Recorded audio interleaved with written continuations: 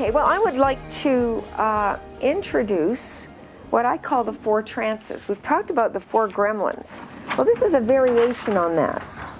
But it's part of what we're working with. See, it's one thing to notice we can create a beachhead just with every single coaching session. It's a very powerful beachhead. And you get the experience of going into flow states. A flow state is what you were doing yesterday when you suddenly got wonderful, joyful ideas of how you could make it work. That's a flow state. The visions start coming, and they're moving visions. And with it come positive emotions. Now, what stops us? I mentioned the 4 gremlins. And the 4 gremlins connect to what I call 4 trances.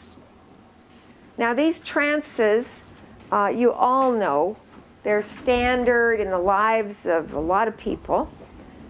You learn them as kids. One trance, a big one, is what we call the trance of no relationship. Now, it's an either-or trance. That's why we say no relationship. And you notice it absolutely when you're a teenager and your friends are going to a party on Saturday night and you're not. Even earlier, if you're not invited to a birthday party. Do you all know the trance of no relationship? People who are in a relationship, and I'm talking about a partnership, they compare themselves to others who have better partners. And then they say, oh no, I wish I had a partner like that. Do you understand? It's a trance of no relationship. And it keeps people miserable. And what's more, at a certain point, some people get so cynical, they go through some kind of a separation or divorce, and they say, never again. And they go off and live sad lives in their little apartments. And they... What? Many, many more North Americans are living alone. And they may not consider it sad lives for a while, but after a while they have more heart disease, lots of things, because in fact, there's not a particularly useful support and growth structure that they're part of. Do you understand? Okay, that's the trance of no relationship. Now another trance we call the trance of no creativity. I don't think many people have this as a big one in the room. Some of you may. But it comes up when people say, there are those who have talents, and I am not one of them.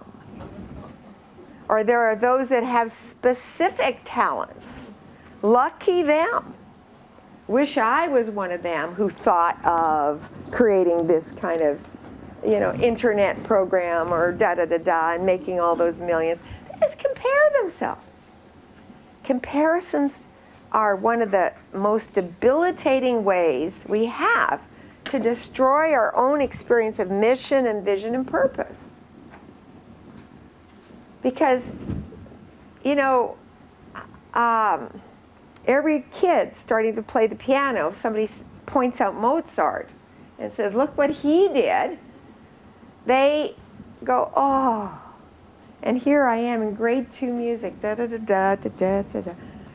They compare themselves. Or they compare themselves with someone who's a pro at something. How many of you have gone and compared yourself to me? I've only been coaching for 20 years. Takes a little... Yeah, aspiring is different. I want to be like you. Well, then you scale it. Aspiring is something you scale. Where am I now? What's the next step? How am I getting there? And aspiration moves us into developing skills.